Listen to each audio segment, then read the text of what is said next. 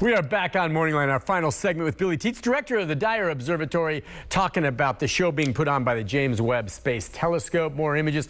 Look, we just have one segment left here, just a few minutes. You know, Billy, are there some other images you can just share with us that you can briefly just tell us what we're looking at?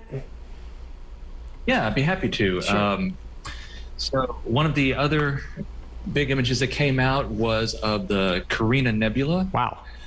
So this is actually just a small portion of the nebula, but it's not visible here in Tennessee, but down south you can actually see it. And it's just a big star-forming region within our own galaxy. Huh.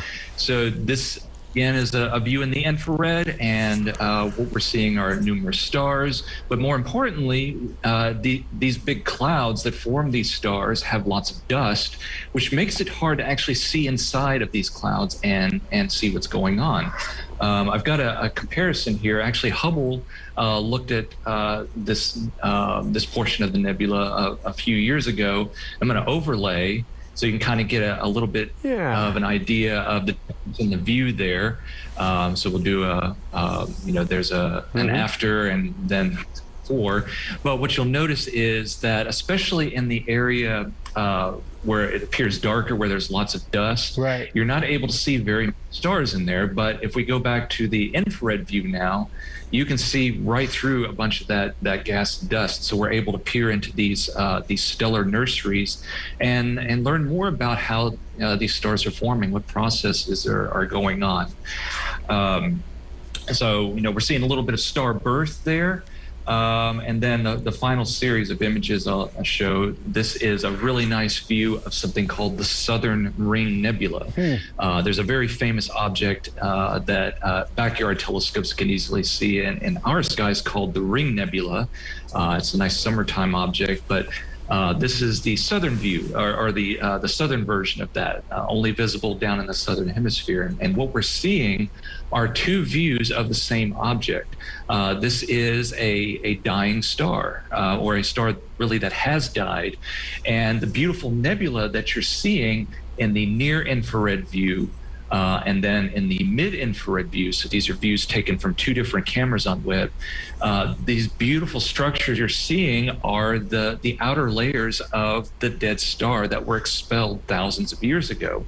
In fact, especially on this right side view here, you see what looks like two stars at the center. In fact, that's what we're seeing. The fainter one on the left there, that is the star, that is the core of that star that has died. The other star, the brighter one, is a companion that's in orbit with that star.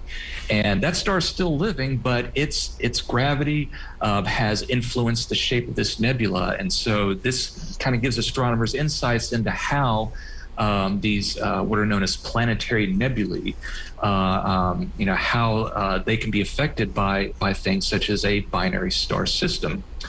And for comparison, Hubble did view this one as well. So this is a scaled image. So you can see that there are some details that Hubble wasn't able to see because it was looking in visible light, whereas Webb is looking in infrared. Now, that doesn't mean that Hubble gave us a bad view. Definitely not, because Hubble's able to show us things that Webb can't show us. So in the coming years, hopefully we'll have at least a few more years out of the Hubble Space Telescope, but there'll be times where Hubble and Webb will be looking at the same object at the same time, because Hubble will be looking in visible light, Webb will be looking at infrared. And so it's like we're using different senses to be able to see exactly what's going on with an object in space. So it's giving us a more complete picture of what's going on. That's real, and I'm glad. I was going to ask you what the fate was of Hubble moving forward. So it's still with us and will continue to operate at least for the next few years. Real quick, if you can just give me, we just have a few minutes here, a couple minutes left. Just give me a couple-word answer on how big is the Webb Space Telescope? I'm curious. Is it as big as a tractor trailer? Is it as small as a VW Bug? How big is it?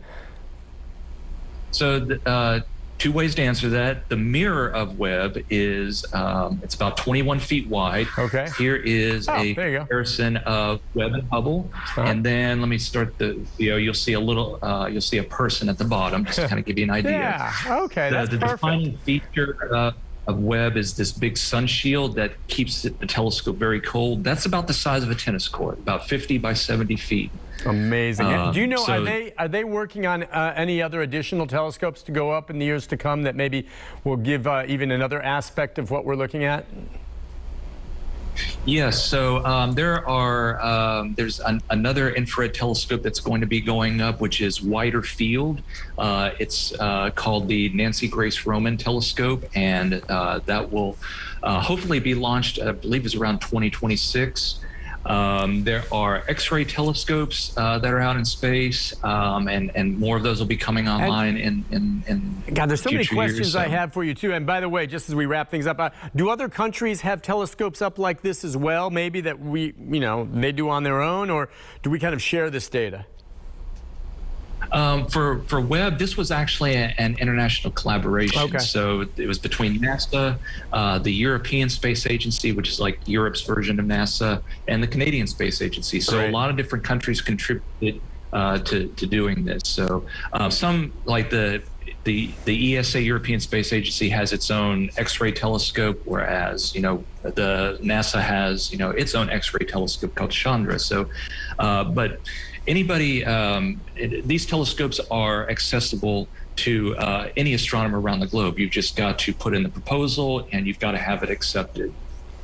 Listen, this has just been awesome, Billy. I really appreciate you coming on, showing us some of these images. Yeah. I think it's great. You've got a really neat job, and you have to promise me that when Webb, if and when it gets a nice snapshot of an alien waving to us from some galaxy, that you will call us first and say, Nick, I want to come on and share that image with you. I'd be happy to. I figured as much. Billy Teets, thank you for coming on this morning, Director of Dyer Observatory. Hopefully we'll talk again, and have a very pleasant weekend, my friend. Thanks for coming on. All right. Thank you very much for having me. Take care. Thank you so much. We'll take a break, and I'll be back to wrap things up, everyone, right after this. Stay with us.